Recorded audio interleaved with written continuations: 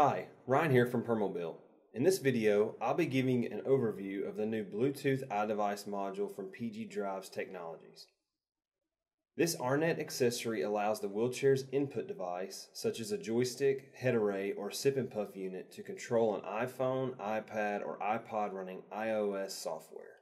The module is capable of controlling the VoiceOver feature as well as the iOS 7 and newer Switch Control feature in Apple's mobile software. VoiceOver may be good for some applications, but Switch Control offers a wider array of customizable options for the user and is the default setting of the Bluetooth iDevice.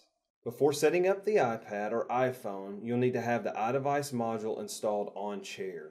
Depending on when the chair was made, a software update may be needed to allow the chair to recognize the new module. For more information and help with hardware installation and programming, please contact Permobil Tech Support. Once the module is installed and programmed, turn on the chair. Press the mode button on the wheelchair input device until you reach iDevice control, and you're ready to begin the pairing process. It is important to note that only one RNet Bluetooth device can be installed at a time during the pairing process.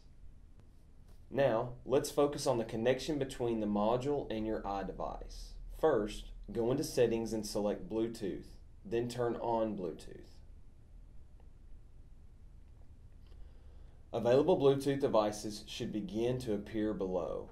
If you don't see the iDevice module on the list, you'll need to put the module into discovery mode. To do this, give a forward command on the joystick or input device until you hear a beep. This will take about 10 to 15 seconds. Then give a reverse command until you hear another beep. Shortly after the second beep, you should see RNet iDevice appear. Select the RNet iDevice and give it a few moments to pair. When you see connected, you know the Bluetooth iDevice module is paired to your iOS device. Next, you may want to set up the accessibility shortcut. If so, enter Settings, then choose General, then Accessibility. Scroll to the bottom and choose Accessibility Shortcut. Since we'll be using Switch Control, select it on the list with this shortcut set. Triple-clicking the home button will toggle into and out of Switch Control, which can be helpful, especially if you get stuck. Now click back to the accessibility menu and select Switch Control. With Switch Control, you can define the action of each switch or joystick, proportional drive, input. So let's go into switches and set up a few.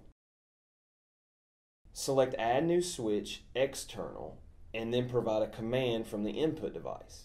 In this case, I'm going to push forward on the joystick. I'll name this forward short, and I'll assign it to select item.